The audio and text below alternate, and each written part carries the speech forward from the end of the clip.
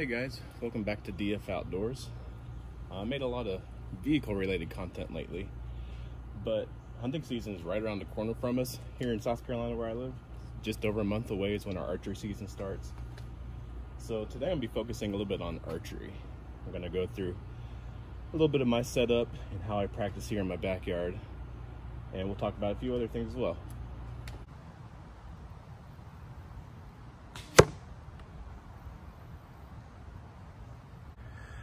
So one of the first things I wanted to talk about is my backstop here.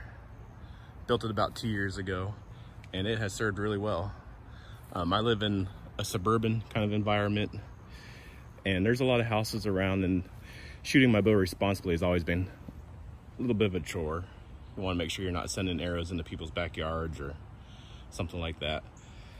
And I think I saw some kind of iteration of this on YouTube that kind of inspired this backstop, and it does a great job of stopping arrows. I'll take a shot at it here in a minute just to show you how well it stops arrows. But basically what it is a treated 2x4 frame made out of treated lumber. It's pretty simple. Just got some little legs on it here, a little bit of cross brace, that kind of thing. And then the main part of it is this 3/4 inch horse mat. Basically what it is, I got from Tractor Supply, and it's 4 foot by 6 foot.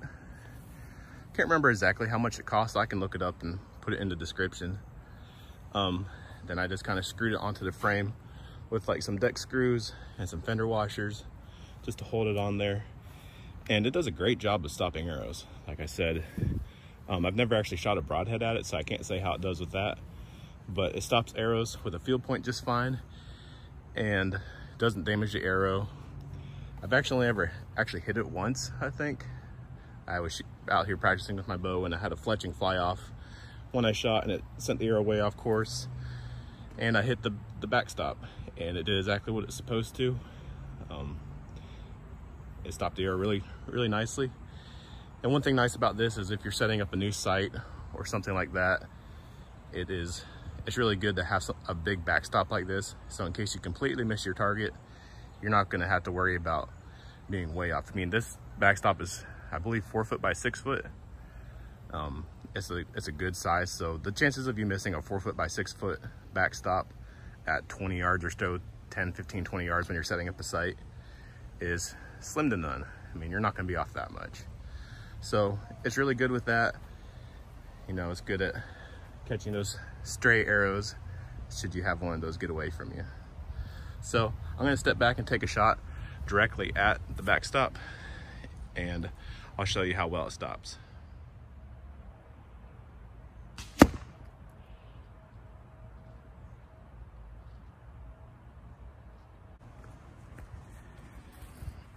All right, so there you can see I sent one right over his back. Completely missed my 3D target, and I'll show you the backside here. Got maybe 9 inches of penetration, 10 inches, something like that. At least kind of like a rubbery residue on here. It's kind of like tire material, but that cleans off pretty easily. It stops the arrow great. You don't have to worry about it going all the way through and ripping off fletchings and hitting whatever is in the background. So it is a great backstop. You can build one for pretty cheap. Lumber prices are kind of high right now, so probably can't do it as cheaply as I did a couple years ago, but even then it's not too bad.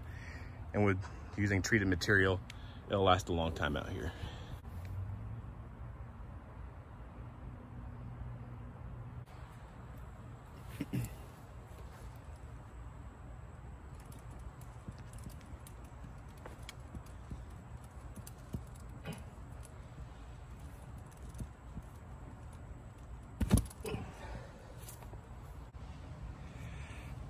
The other thing I want to talk about is my new 3D target that I have here. I had one of those Glendale 3D targets for a number of years, probably 7 or 8 years, and it lasted a long time. I replaced the insert in it a few times, and it was a good target, but it just wore out. I shot it too many times, hit the body of it too many times, it just started falling apart. So I got this from Cabela's yesterday. It's a little bit smaller than my old target, but it seems to be made in a really similar fashion. It seems like the same kind of foam insert that was in the last one. Seems like it's made well. So hopefully it'll last a good long time. I can get a lot of years out of it. And this will be my target for a while now. So the last part of this video, I'm going to talk about my bow and my arrow setup a little bit, as well as my new release I got for this year. My bow I got when I graduated high school, which is like 14 years ago. So I've had it for quite a while. I've had it restrung once. It is a Diamond. I can't remember which exact model it is, but Diamond is made by Bowtech. So it's an older Bowtech model bow. And like I said, I've had it restrung once by a good friend of mine who is an archery guru. And so it's held up really well. It's been a good bow. Shot a few deer with it. I don't do a ton of bow hunting, but I have taken a few deer with it. Missed a few too, but operator error. My arrows, this is really my second big batch of arrows that I've done. I'm shooting Carbon Express Maxima Reds, and I believe they are a 250 spine, if I can find it on here.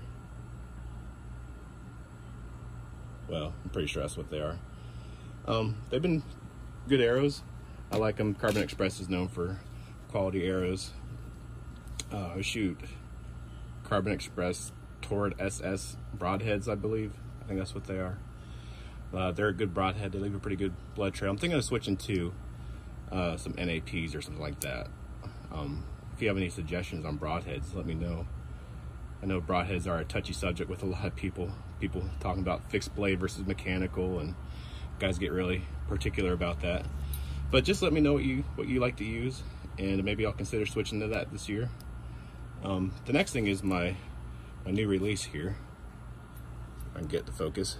This is the Little Goose by Scott Archery. I got this at the recommendation of the same guy that restrung my bow for me. He said it's a really good release. My old one was just all worn out, and the Velcro was shot on the wrist strap, and it was hardly stay on.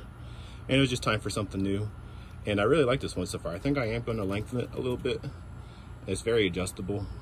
You can even adjust the trigger sensitivity. So I'm still getting used to that. So hopefully it'll be a good release for me. Let me know what you shoot. I know a lot of guys like the thumb release, or, you know, all the different variations of release. So this is kind of what I'm used to. My last release was similar to this, just not quite as nice. So I'm hoping it does well for me. Hopefully early bow season I can take a deer. That would be great. I'm gonna be trying to film some of my hunts this year. I gotta figure out how I want to set up. I don't have a fancy camera or anything like that. I just film everything off of my iPhone. So I'll try to get some content about that. So keep your eyes peeled for that. And I appreciate you watching. If you have any questions about my backdrop setup, or my bow, or my arrows, or whatever, or hunting things in general, just put a comment down there. Let me know if you like this content. And I'll see you in the next one. Thanks for watching.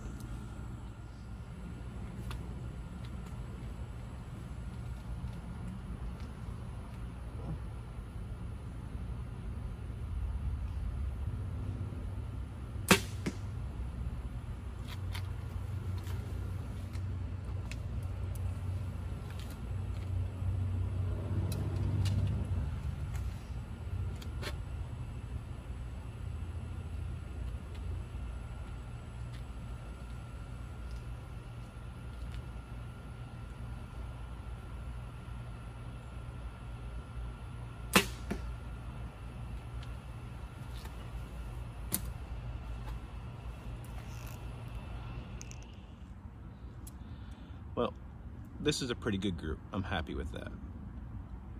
Very much off the mark, but I think that's just a matter of adjusting my sights. Shooting a good group is more than half the battle, I think. So just got to get those sights dialed in, keep practicing, and get ready for the season.